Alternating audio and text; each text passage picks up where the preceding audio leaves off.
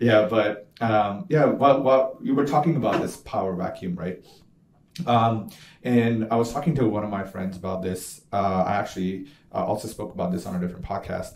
But the idea of religion being a three-part thing, where you have the first part, which is the philosophy. It's the origin of ideas, and it goes through its own process of like peer review per se, Sure. right? So it does have its peer review, and then like a group of people agree to a certain set of ideas, making it like a group philosophy, right? And then they start living by this philosophy, be it like things that did not form a religion, like Stoicism, right? It did not form into a religion, but it was still a philosophy.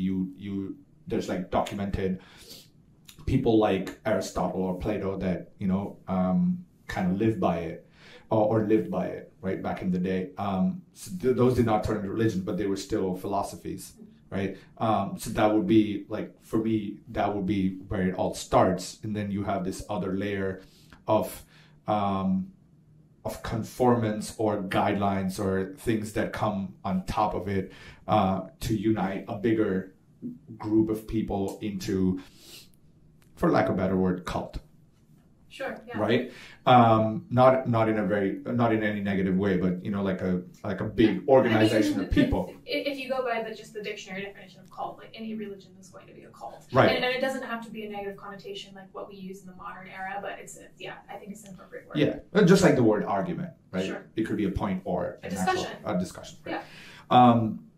Anyway, so that would be like the set of guidelines that go around it, and uniting the masses based on similar ideas, or the need to change or the want to change certain aspects of society, or how we live, or how they feel that it will be a better society, right? And then the third layer, which is not the fun layer, but that layer would be essentially people using religion for power. Right. Like, so that layer essentially is how you use religion to control the masses, or like a lot of people call it oppression. A lot of people call it, faith, or people call there are 25,000 different They names. justify. You're saying that they use religion to justify a means to an end, or justify wars, or whatever their actions might be. Exactly. But you would have extremists on one side, Sure. that use religion in a certain way, or interpret the words in a certain way to justify their actions, like you said.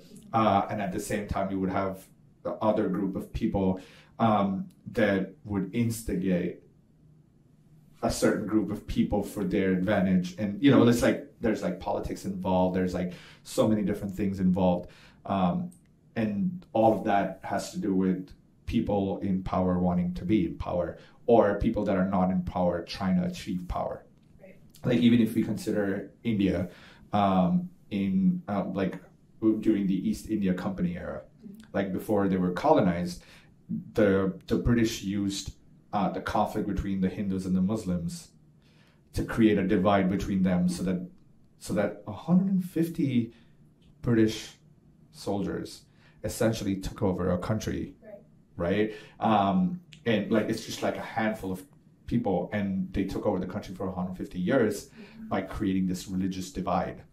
Right. And that happens all the time. I mean, we've seen it in the modern era. We've seen it in Iraq, for example, between the Sunnis and the Shia prior to 2003. There was very, very few conflicts because, like Saddam or not, Saddam had an iron fist, and his people knew that they could only do certain things. But now there's divides between every neighborhood, and you have to go Sunni neighborhood, Shia neighborhood, and there's people who are stopping people in Baghdad from going into certain neighborhoods, or there's hatred amongst people who were childhood friends, and now they're like, oh, I can't go to his house because he's Shia, or I can't go to his house because he's Sunni. So I mean, it's in tales all the time, honestly. But such an interesting thing that it all starts with a good idea, good philosophy, like, hey, do no harm to people, don't lie, don't kill people. The Ten Commandments is something that is pretty common, like, or something very similar, is very common across all philosophies that go around. Like I'm not talking about just religion, Sure. but all philosophies around the betterment of lives, right? And it all ends up with, you know, like these layers that come on top of it, right. And then people make their own translations. Right, to justify their means. And right. Now I will say that it's almost like a chicken and egg situation, I think. So like you laid it out in the 3 prongs, right? Philosophy first, and then like kind of rules and regulations, and then power dynamic. I would not call them rules. I would call them guidelines. Okay, so there is a subtle difference between rules and guidelines. For me personally, I think of them more as rules because they do tend to be very rigid, right? And especially if we're talking about you know, first century Christianity or the Code of Hammurabi. Those were like an eye for an eye, a tooth for a tooth, do unto others as you would have done unto you. Things like that. Now, those don't really have any nuance, right? Like you steal, the Code of Hammurabi says, like you steal something, your left hand gets chopped off. Like there's no in between.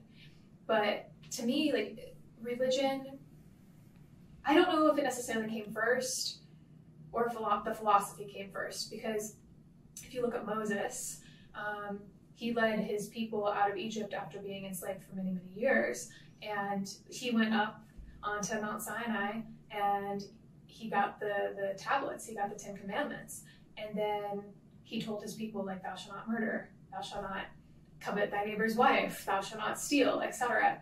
And he and his people believed in God long before those commandments came to be. So he had this religion and this connection to God prior to getting his rules and regulations, or his guidelines, if you will. And yet these guidelines are really what ended up shaping most of the Abrahamic religions, and they've survived to this day and are still so incredibly important. But it's really all just to control the people.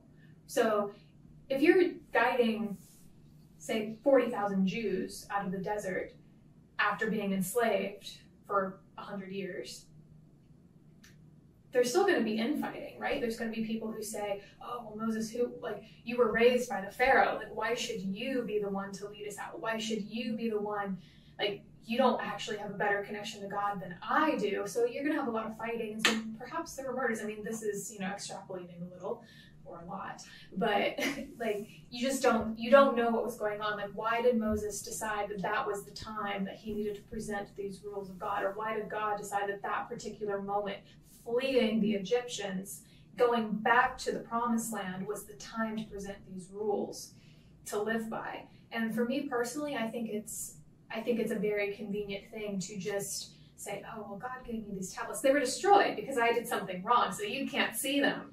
But suddenly, you aren't allowed to have an affair with your neighbor's wife. You aren't allowed to murder people. You aren't allowed to steal. So I do think that a lot of religion is just to control and to make sure. I mean, some people can't control themselves without these guidelines or these rules, and that's okay. You see this all the time with addicts. Like, you see this like in the 12-step program, like with AA, right?